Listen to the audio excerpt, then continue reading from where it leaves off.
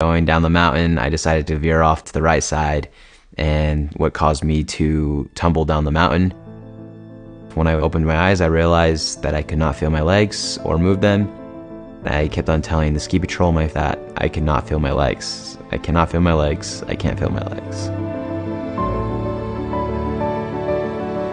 I'm the youngest in the family, so I was kind of like the fun one, always trying to do something fun.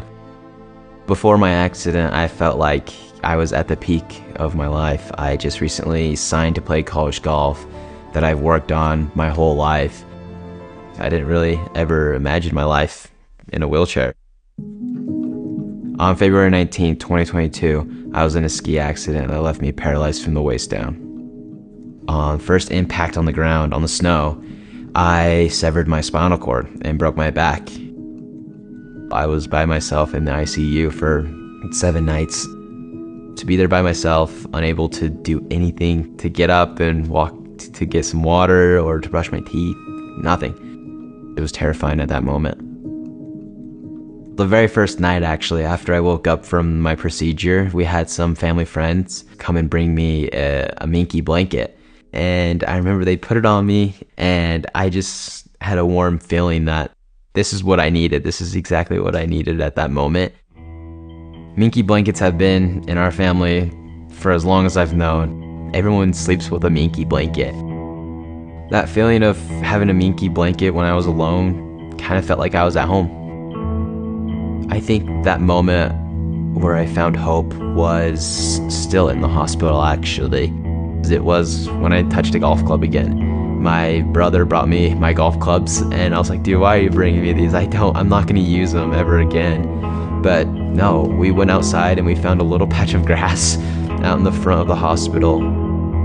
I knew right there it wasn't gonna be the same, but I knew I had to go do something.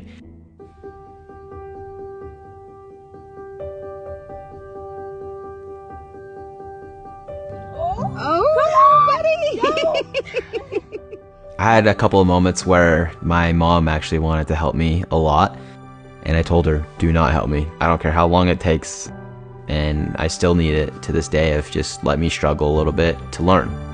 That's the only way I'm gonna learn is by doing it by myself. My connection with Minky has definitely increased. I recently just did a modeling with them.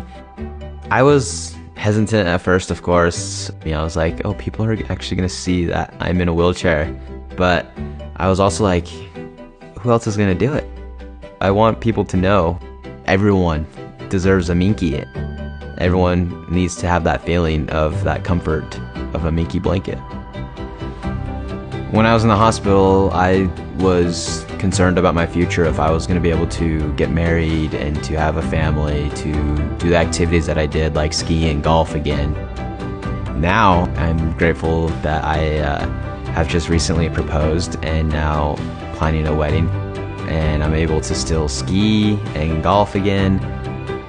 The US Adaptive Open is a tournament hosted for just people with disabilities.